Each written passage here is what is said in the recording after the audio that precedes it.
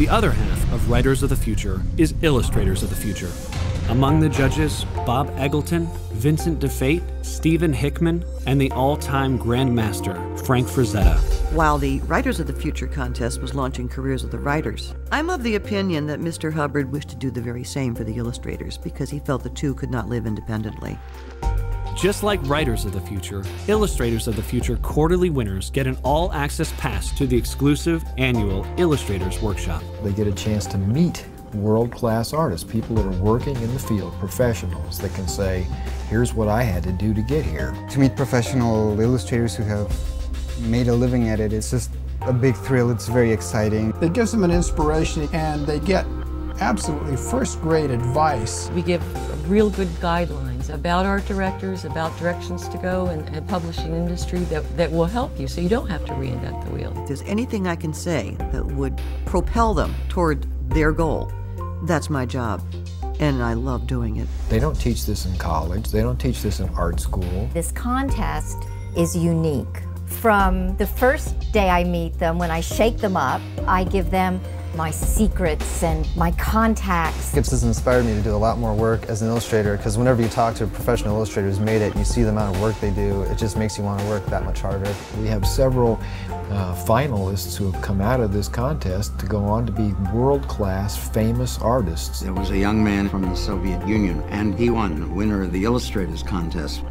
He was a young man named Sergei Boyakov. And when he won the contest, he was the Gold Award winner in 1991, he threw up his hands in a gesture of elation. Thank you, my dear friends. Thank you, America. Thank you, Los Angeles. Thank you, Ron Hubbard. Thank you, all my friends. And I sat there and thought, yes, that was the fruition of L. Ron Hubbard's vision for this contest. That's what he intended it to be. Of course, it was a very special feeling. That was, that time, highest bar I ever could imagine to get. But even better, 10 years later when he came back, and here he is, this wonderful, strong character, has created his own persona, and everybody goes, wow, this is so great to see what's possible, what you can come out of this with.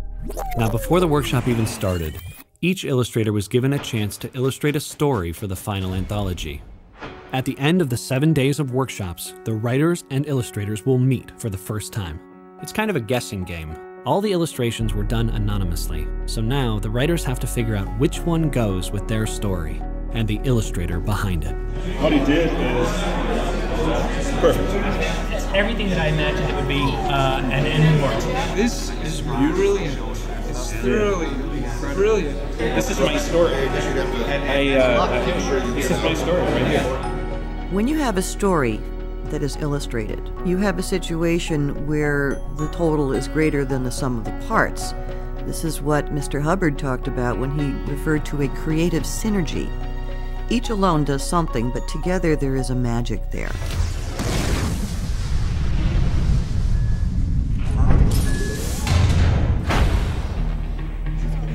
This is the big night. This is when everything happens.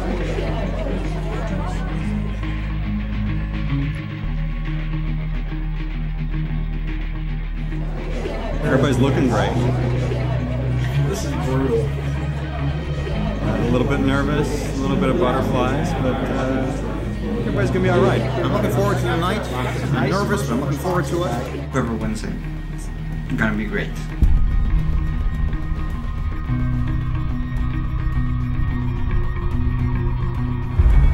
This is amazing. This is actually one of the cooler events of my life.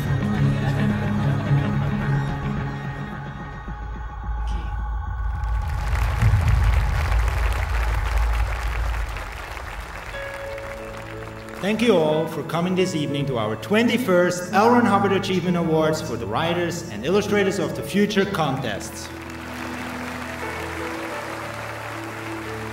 Please welcome Michael Brenner.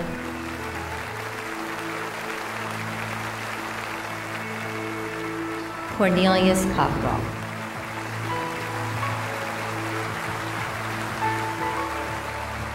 Aaron Hendrick.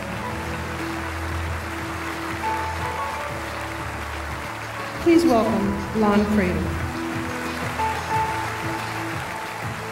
from my home country, Cat's Pass.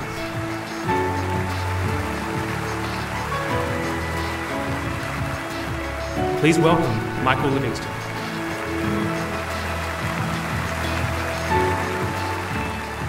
Please welcome Flores Evan Clayton.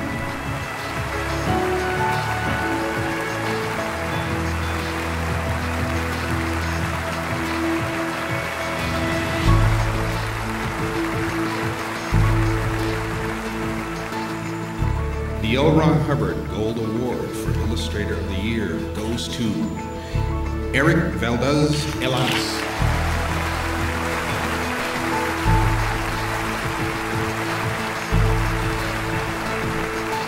I won't let you down. Thank you very much. The L. Ron Hubbard Gold Award goes to John Shostall.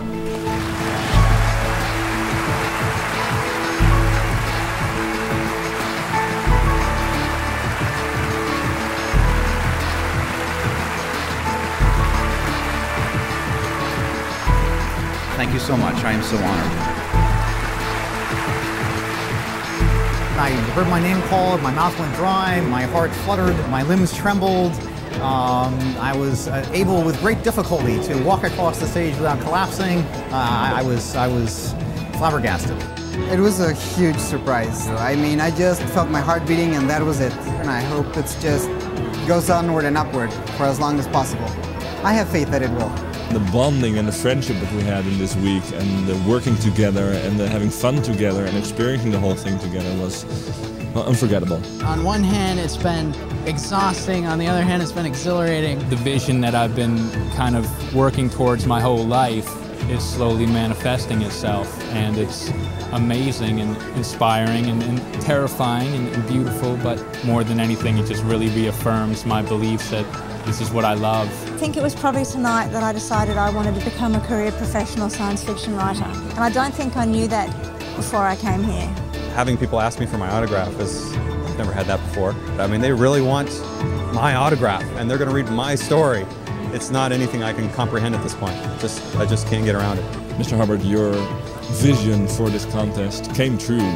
It was exactly what you set out to do, and it's done so much for the writers who've won, and for the illustrators who've won. So thank you very much and congratulations. You did it.